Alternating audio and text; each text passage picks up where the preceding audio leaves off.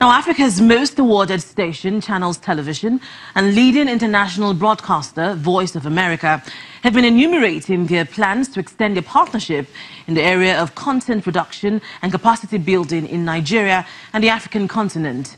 The plan was announced during a visit to Channels Television office in Abuja by the chief executive of Voice of America, Mrs. Amanda Bennett. Mrs. Bennett, a renowned journalist and author and two-time Pulitzer Prize winner, was accompanied on the visit by VOA's director in charge of Africa, Mr. Neguzie Mengesha. Our correspondent Terry Ikumi reports.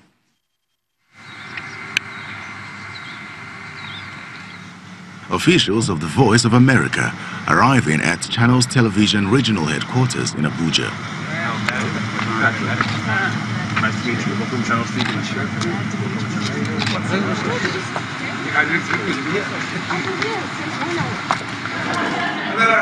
On hand to receive the delegation is the chairman of Channels Media Group, Mr. John Momo.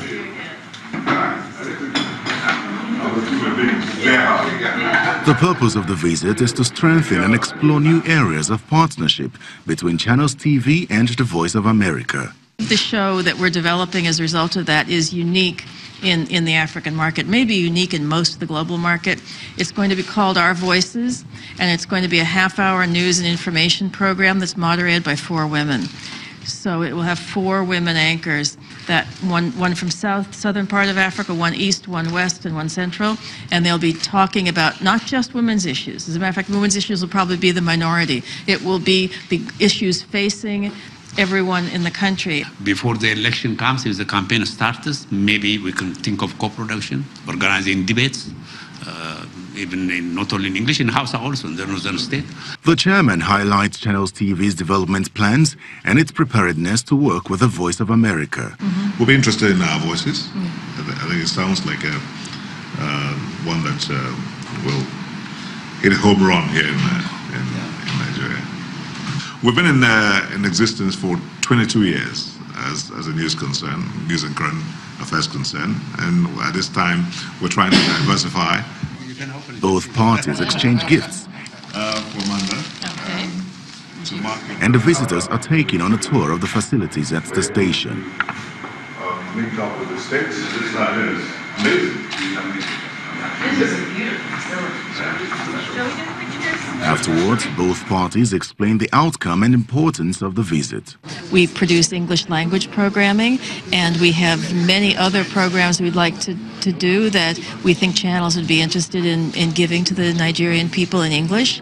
And we know that Channels is interested in expanding its business. You have a really beautiful facility that's well equipped to do some of the most modern production. Because of the kind of relationship we have with Voice of America, they've been our partner in progress, and we think that working with them and making sure that this comes about is a no-brainer and something that will help. So we're very happy and delighted that they have decided that they're going to come along with us in making sure that this becomes a reality. The partnership between the Voice of America and Channels Television seeks to improve broadcast content in Nigeria, which also includes the training of Nigerian journalists at the Channels Academy. Terry Ikumi, Channels Television News.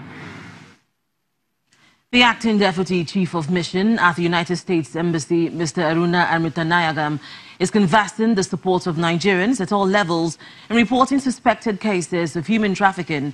According to the diplomat, this will reduce the cases of persons trafficked both within and outside the shores of the country.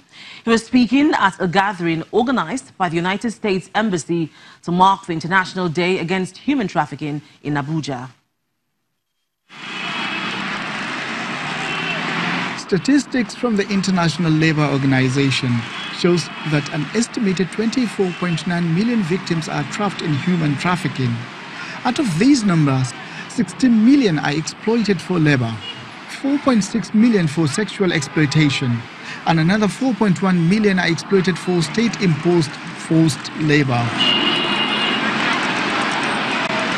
Out of these statistics, Africa's share of global statistics for human trafficking is put at 5.7 million.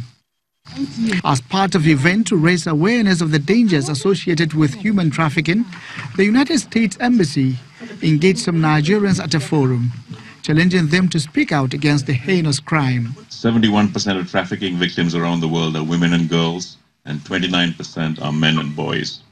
And we will hear from our panel today that human trafficking does not always involve travel to the destination of exploitation, and that trafficking can happen in the person's country of birth.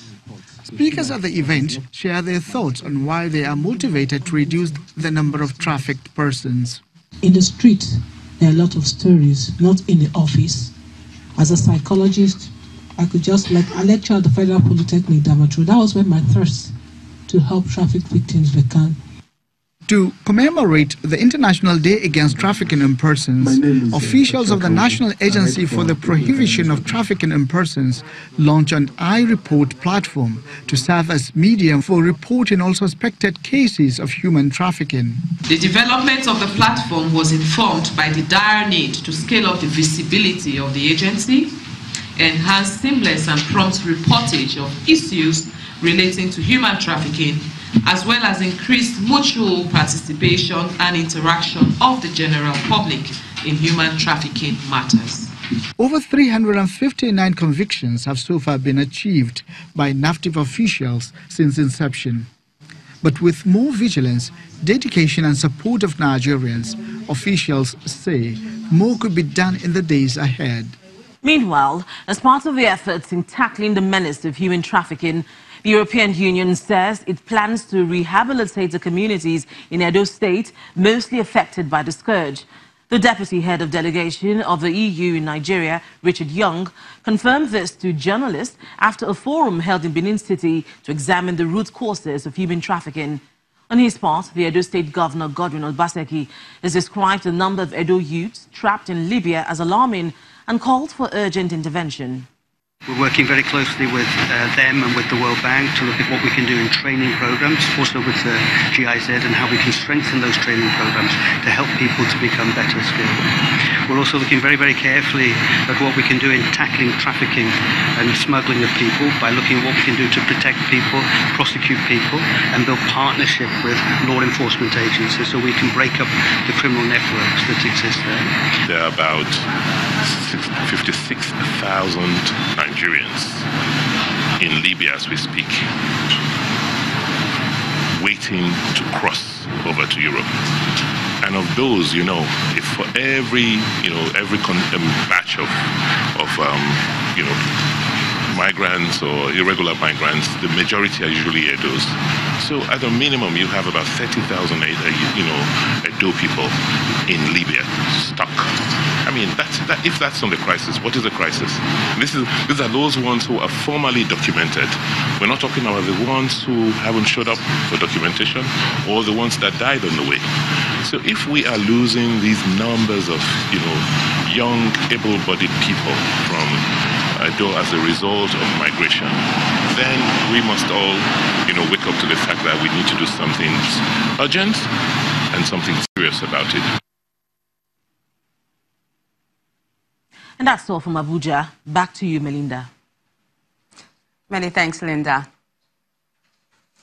Out to some other stories now. News coming from Ondo State says the former chairman of Akure North local government area, Dele Fagoriola, who was abducted by armed bandits on Saturday, has been released. An elder brother of the victim told Channels Television that he was released on the same spot he was abducted from. He added that the ransom was paid for the release but did not disclose the amount and how it was paid. The spokesperson of the Ondo State Police Command, Mr. Femi Joseph, says the police is still investigating the circumstances surrounding the incident in order to apprehend the perpetrators.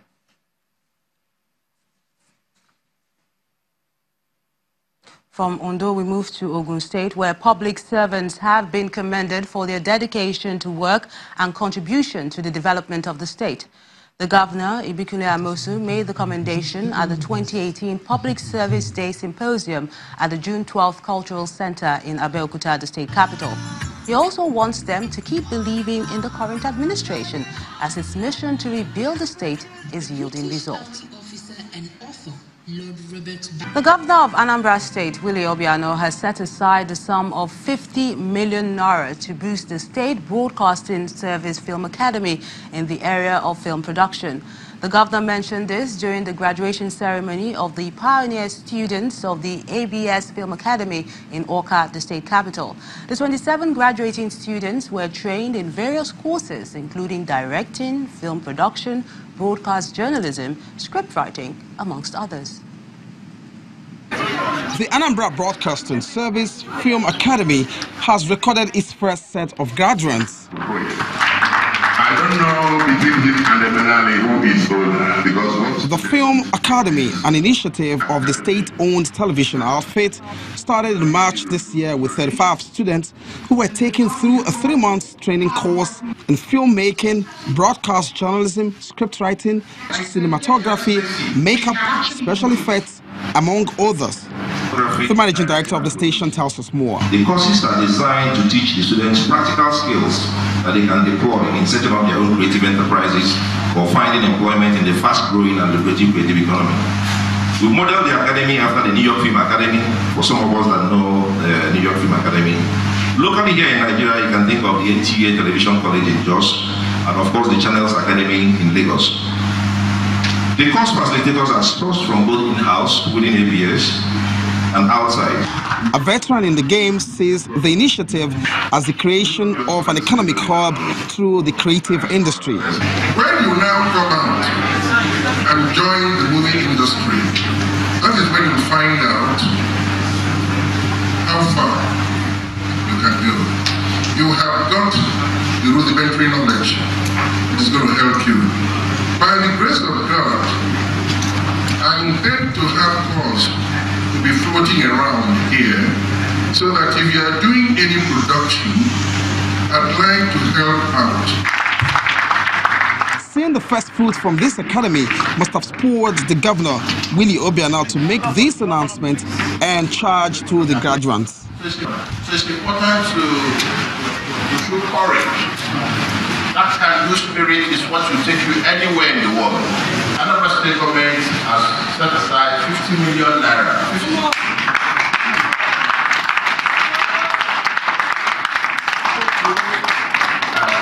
50 million naira to assist you in film production. We've been empowered today, and it is left for us to take it beyond the limit. The governor tasked the managing director of ABS to work with the Ministry of Diaspora Affairs, Indigenous Artwork, Culture and Tourism to establish shooting locations and movie villages in the state so as to accelerate the development in the entertainment industry in Anambra State.